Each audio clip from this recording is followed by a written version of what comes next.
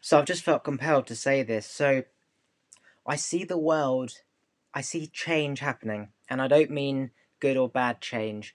I mean, in life, there comes a point where the universe has to balance things. So in life, everything is about balance, yin and yang, positive, negative, right? Sperm, egg, male, female, black and white, red and black at the casino, night and day. And what's happened is that there's essentially too many trees in a forest, and one tree has set a light. It's just caught a light because the sun heated it too much, and it set the tree alight. And it's too close to the other trees that the other trees have also burnt down with them. So one tree has essentially taken down a whole forest of trees because they were all too close to each other, and it has taken them all down, and they've all burnt. And so now what you've left with is just land with burnt trees. And all those trees will just simply disintegrate and become part of the earth. Mud is trees, broken down trees, earth. That it's all the same thing, right? When you think of earth, people who think of this floating rock in space. Earth is the mud. Mud is the tree. Trees are the mud. It's all the same thing, right? If you actually look at a bone in a chicken, and you get to the bone marrow, you can actually just break that down with your hand, and you realise, wow, this physical thing which I thought was solid isn't solid at all. It's no different to mud. And so, what I'm getting at is that I don't think that civilization and society is going to go back to normal. If you understand how long it would have taken for trees in a massive open space to grow big enough, to grow close enough to each other, to then be in the proximity where it can catch a light and burn down, it could take hundreds of years for those trees to grow to that level. Society and life these days, no matter where you're around the world, has literally just rocketed over the last 15 years. 15 years ago, there wasn't internet, there wasn't phones, there was no Xbox, no TVs, no laptops. And all of a sudden, we've got all of this in like 15 years. And yet you could say it took, hundreds of years to come up with a light system, like a light bulb or something, or how to fish, or, what I'm trying to say. So we've reached the peak of our evolution. Now, people will say, oh, it's only the beginning. Man's going to become really smart, and then we're going to teleport and go to Mars. I disagree. Everything comes to an end. When Bitcoin goes up, it comes down, right? You're young, you're ambitious, you're athletic, and then you get older and you start to get crinkly, and your brain starts to go, and your muscles start to disintegrate, and your bones don't start to work, and then you die. There is no such thing as forever. And so civilization, the establishment. What is the establishment? So we go to school to learn the system to work for the establishment. The establishment want lawyers, they want mathematics, they want people who can read, and then you go and work for them, right? It's part of the establishment. And what's happening is that the establishment, aka big corporations, big companies, are getting too big, that there's too many people wanting to work for the establishment. There's too many people competing to create their own establishment. There's not enough people working for the establishment to keep up with the demand of people wanting a job in the establishment. That now the establishment, aka, for example, Amazon, they haven't got enough resources to keep a system.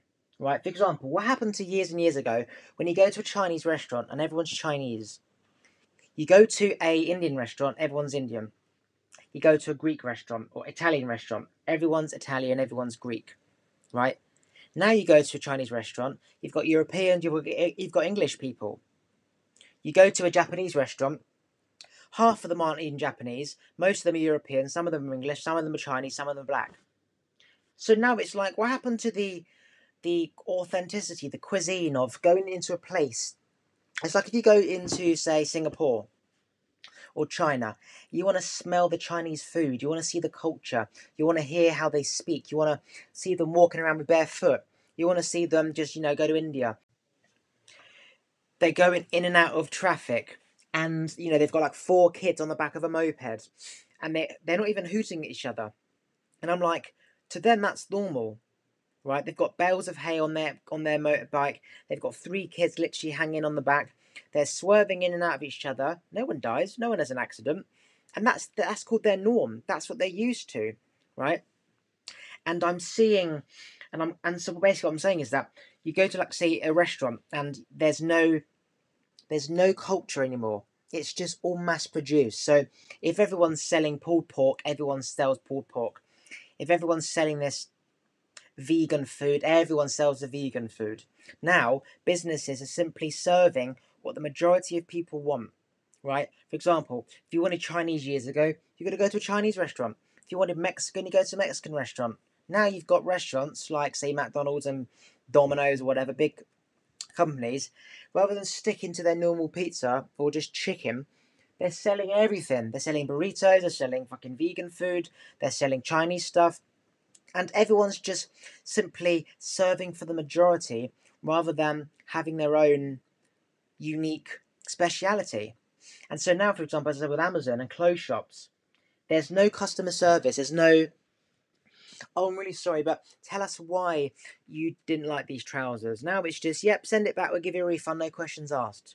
And it's just about churning over the money, churning over the money.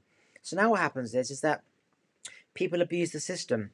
You go into a place like that and you say, my top doesn't fit, my chicken isn't cooked, there's a hair in it. Don't question, like, you haven't even got hair in your head, mate.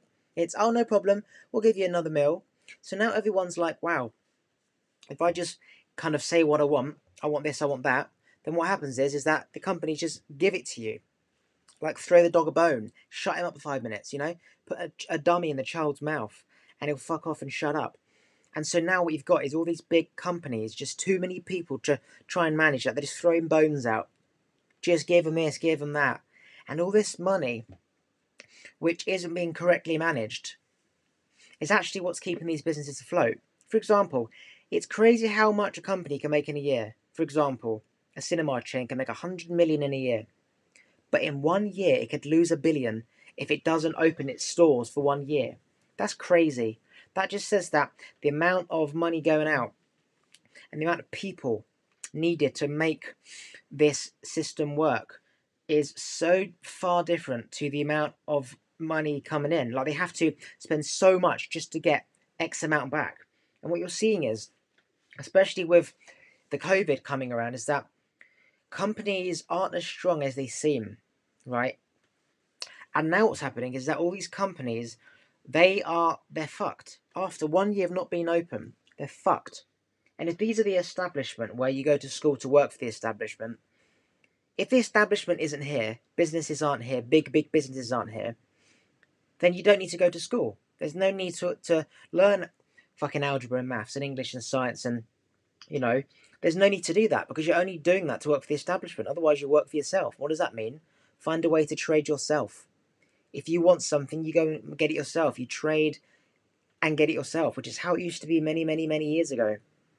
And so, if you imagine how long it's taken for McDonald's to get as big as it has in Domino's and Amazon, you know, you hear the story of Jeff Bezos and Mark Zuckerberg 20 years ago in their rooms, 5, 6 years trying to launch this business. And these businesses have only really been around for like, say, 10 years. But you see how quickly they can just lose everything. You literally have seen companies just disappear, like Virgin Airlines and Topshop and Top Man, and how quickly they can just disappear. And if these businesses are what's keeping civilization and society in order, then essentially, as I said, if it's taken like 10, 50, if it's taken like 100 years for all those trees to get as big as they have, and literally one fire can burn it all down in a second, it's going to take a long time for civilization and society to get back to where it is after COVID. Because it's all about, it's destabilized civilization. It can't be the same. You can't just fuck off on a plane and go on holiday anymore. You can't just get on a train anymore. Because it's just too many people.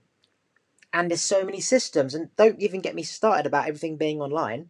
Everyone's going online now because they can't work from home. Jesus Christ.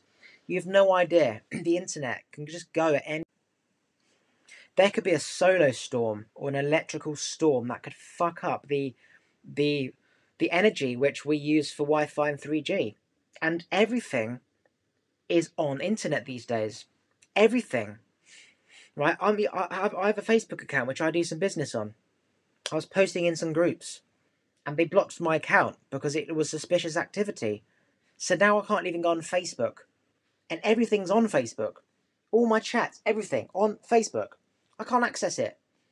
And I'm fucked. So now I'm thinking, shit, I need to use email and phone number. Go back to the basics. Right? Everything's all online these days. No. Where everyone goes, you go the opposite. Yes, we have only survived because we have kept ourselves in packs where we feel secure. Right? Stronger in numbers. But let me tell you something. When everyone goes right, it becomes saturated. You need to go left. That's all I have to say right now.